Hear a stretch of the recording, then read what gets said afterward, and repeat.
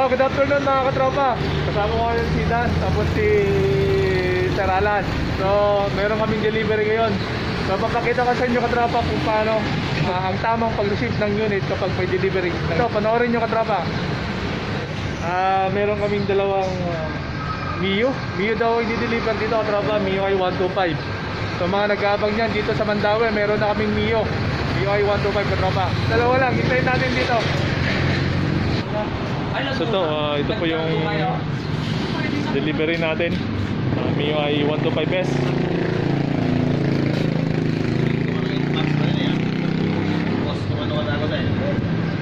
So check natin maigi yung unit. So dan check mo yung engine chassis. So medyo matagal na siguro tong unit.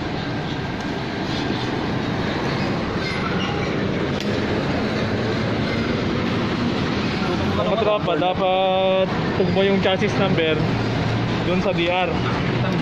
Minsan kasi nagkakapalit yung ibang unit. Minsan lang man. Tignan mo yan. 2 units. Ang chassis number ay 168. 168. Yung isa? Tama? Tama.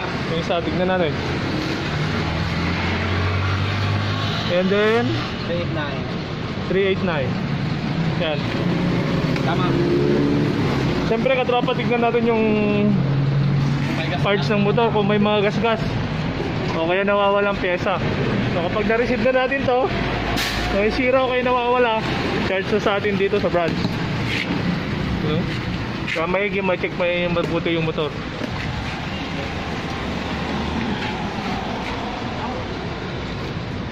Basta walang gasgas,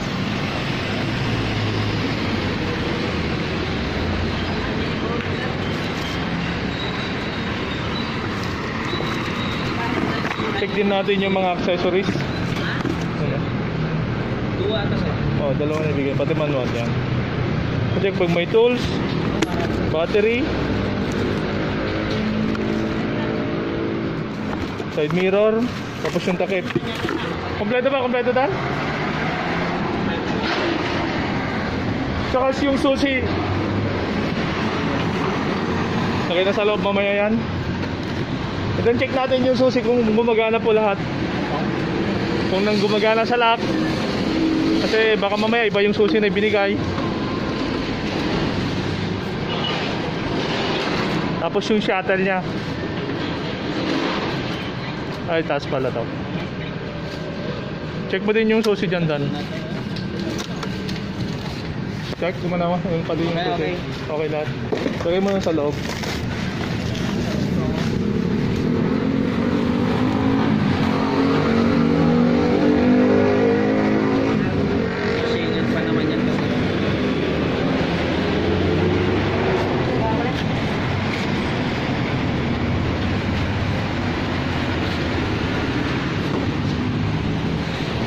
Dalawang Mio ay pero magkaparehas pa ng kulay. Plastic. Okay na? May tubig naman na yun, wasingan.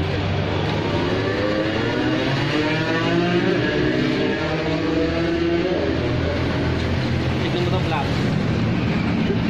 Basta Yamaha. Sabi mo lang sarjana po pwede na.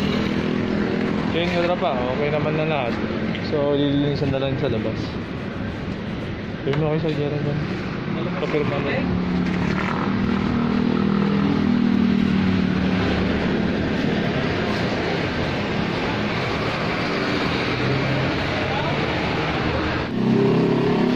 Na-receive natin na Mio IS ka naman. May idling stop siya. Mag S, S po siya katropa.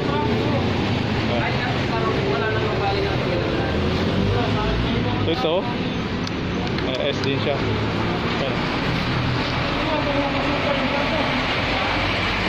So bali, chinecheck namin may gito mga tropa pag tumating.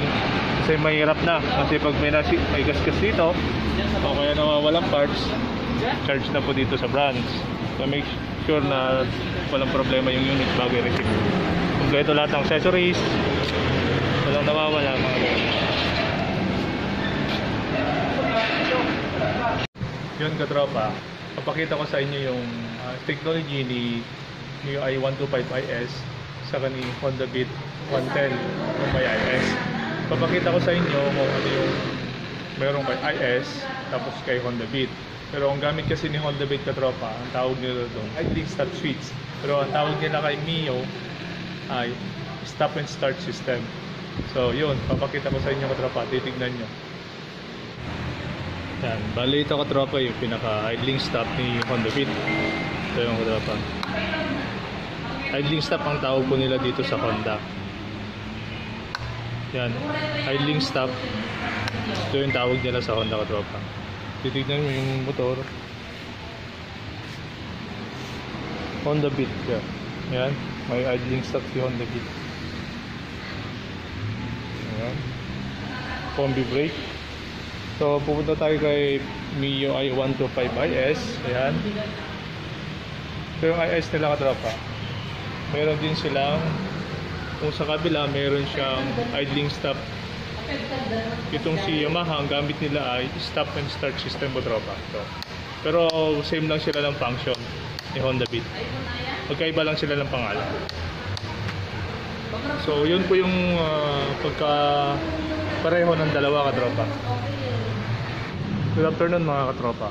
Ngayon, i-share ko lang kung ano yung pinagkaiba ni MIUI 125 tapos si MIUI 125IS. Si MIUI 125IS katropa ay meron siyang stop and start system. Parang sa Honda, meron siyang idling stop. So yung ang trabaho ni stop and start system, for example, sinelect ko siya, kapag uminit na yung motor, pag nakaset po siya, pag uminit na yung motor, kuminto ka ng 3 to 5 seconds, bigla siyang hihinto. Pag huminto siya,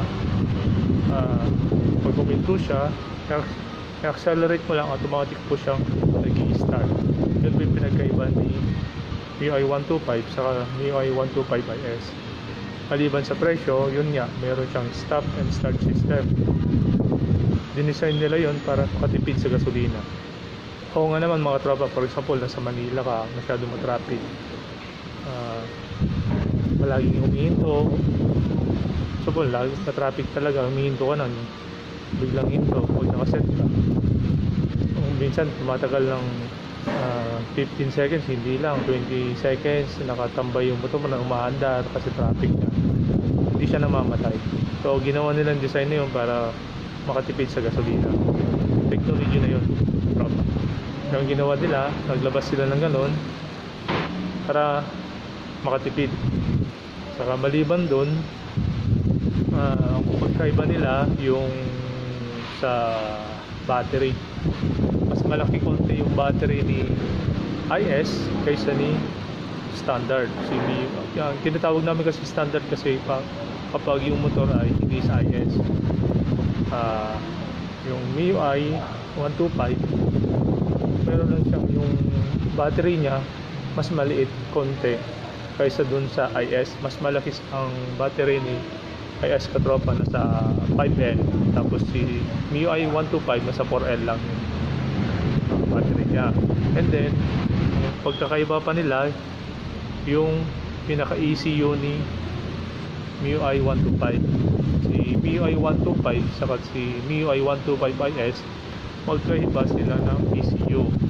Pero yung si MIUI 125IS, gagamitin mo siya doon MIUI 125, yung ECU po pwede po siya. Kaya lang kapag ginamit mo si MIUI 125 na ECU, ginamit mo siya doon sa motor na IS, hindi po gagana yung pinaka stop and start system ng motor, kasi sa ECU doon siya naka-register yung pinaka stop and start system ng motor doon sa ECU. And then maliban doon, ang pagkakaiba nila yung pinaka susihan. So si IS meron siyang locator or pang-locate ng motor. Example, gusto mong hanapin yung motor mo, kaya So marinig kung nandun pa siya, pipindutin mo lang siya. Si MIUI 125 wala siyang ganito kaloka. Wala siyang pang-locate. Si MIUI 125 susi lang na parang ganito. Wala siyang ganito kaloka. So yun katropa, sana meron kayo natutunan sa akin. Maraming salamat.